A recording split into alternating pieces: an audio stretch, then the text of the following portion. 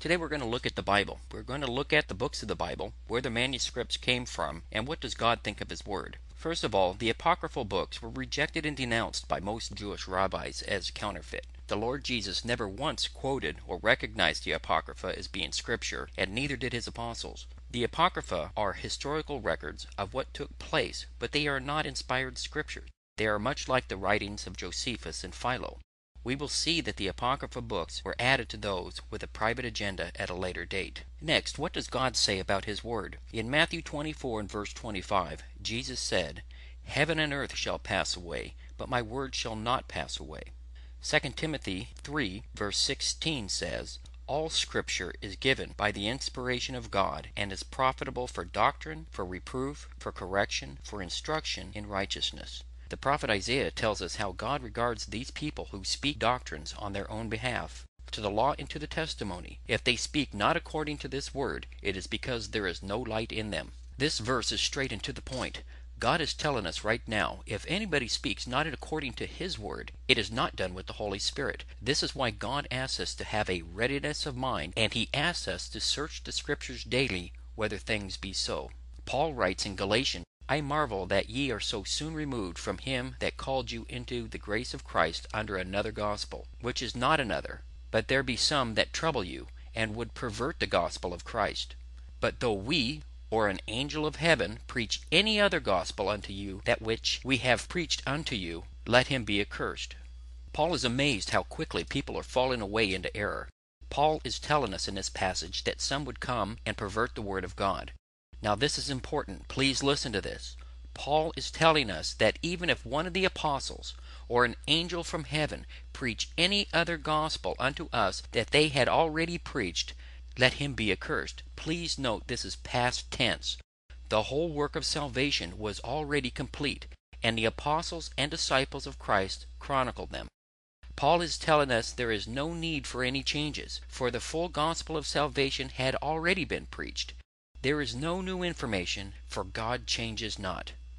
This puts into sharp contrast the gospel already preached and the new doctrines put forth by the Roman Catholic Church starting in the first century and throughout the next 2,000 years. All the changes, including purgatory, priestly celibacy, indulgences, all the Marian doctrines, confessional boxes, papal infallibility, the so-called real presence of the Eucharist, the priestly class above the laity, confirmation, and infant baptism are all mandates of another gospel. These are all things the Apostle Paul warned us about. So what happened to the Bible after 100 AD? The Old Testament was already assembled and accepted as one book. However, the New Testament letters and Gospels were only recently written. Christian churches painstakingly copied and disseminated them. These scrolls were all gathered together in one important city, Antioch of Syria. Antioch was 310 miles north of Jerusalem. From there came the first gospel missionary movement.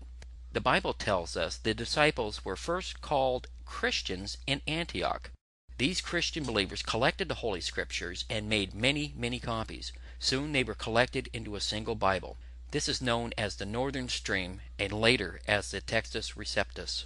However, there was another stream. 317 miles southwest of Jerusalem lies the city of Alexandria, Egypt. And it was in that city the so-called intellectuals perverted the Word of God. Because of their pagan philosophical educations, they began changing the manuscripts. They argued about what to include, what to exclude, and what to change. Satan used these so-called intellectuals in Egypt to confound and mutilate the Old and New Testaments of God, and the mess they produce is called the Alexandrian manuscripts. They argued like mad in Egypt for years, but the one man who had the biggest influence was named Origen. Origen didn't like God's preserved Bible of the Northern Stream. The Northern Stream was penned by first-hand accounts and word-by-word recounts. During his life, Origen wrote over 2,000 books, all of which were infected by his pagan Greek philosophy. They were also infected with his way of interpreting the Bible. His main point, God didn't really mean what he said. Origen was not a true Bible believer.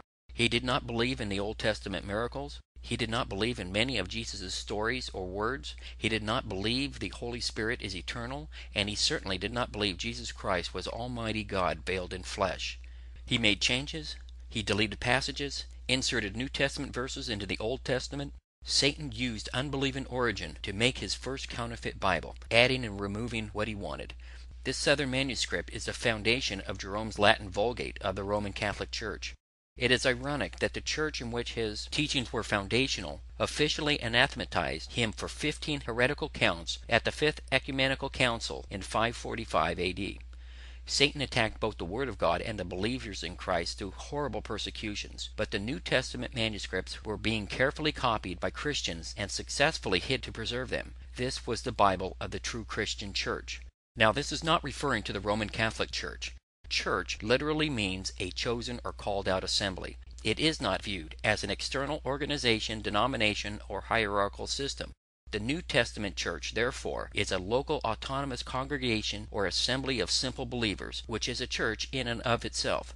The true Christian church, therefore, follows the teachings of Jesus Christ and Holy Scriptures without condition. Reading and applying God's teachings into your lives, you meet the biblical definition and are a part of Christ's true church.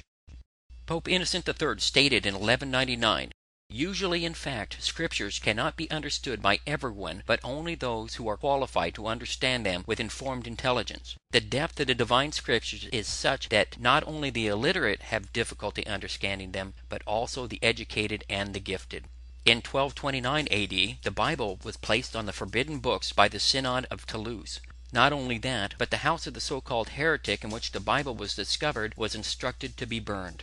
The Council of Tarragona in 1234 ruled that no one may possess the books of the New and Old Testaments in the Romance language. If anyone possesses them, he must turn them over to the local bishop within 8 days after enactment of this decree. John Wycliffe, the morning star of the Reformation, was the very first to translate the entire Bible into English, which he completed in 1382. Wycliffe translated from the Latin Vulgate, and they were painstakingly reproduced by hand. At the Ecumenical Council of Constance in 1415, Wycliffe was condemned 40 years after his death. His bones were dug up, publicly burned, and thrown into the river Swift. In 1546, during the Council of Trent, the Vatican declared the Apocrypha was Holy Writ, and officially part of their Old Testament canon. Anybody rejecting this was damned as a heretic and burned at the stake. This dangerous law is still in effect and reaffirmed by Vatican II. The Roman Catholic Council has to include these books because of obscure passages that minimally at best lay the foundation for the devil doctrine of purgatory. Pope Pius IV had a list of the forbidden books compiled and officially prohibited that Old and New Testaments be read by the laity in the Index of Trent of 1559.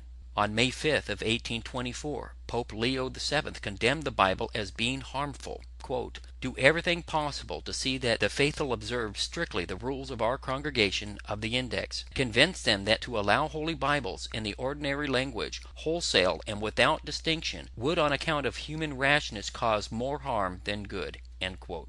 Satan intensified the war by creating the horrible Inquisition. The Word of God was the #1 target. Home of the Christians were torn apart brick by brick looking for the Textus Receptus, which is the name given to the preserved Word of God. Satan engineered unbelievable tortures and violent deaths at the hands of his counterfeit church, which claimed over 50 million victims, and it was all done in the name of our Lord. Roman Catholic author Peter de Rosa, who wrote on the atrocities of the Roman Catholic torture machine, said, "The record of the Inquisition would be embarrassing for any organization. For the Roman Catholic Church it is devastating. Today it prides itself on being the defenders of natural law and the rights of man. The papacy in particular likes to see itself as the champion of morality. What history shows us is that for more than 6 centuries without a break, the papacy was the sworn enemy of elementary justice. Of 80 popes in a line from the 13th century on, not one of them disapproved of the theology and apparatus of the Inquisition. On the contrary, one after another added his own cruel touches to the working of this deadly machine." King James ordered a Bible be drafted from the original Textus Receptus manuscripts. King James had stationed guards while the 47 scholars diligently attended to their work. They oversaw every move that was made so no shenanigans took place. King James mandated that checks and balance was to be implemented on every verse. This version of the Bible used the most intellectual minds of their time. Every comma, every word, every definition was checked and rechecked. The King James Version of the Bible was completed, and God once again kept his promise by preserving his word.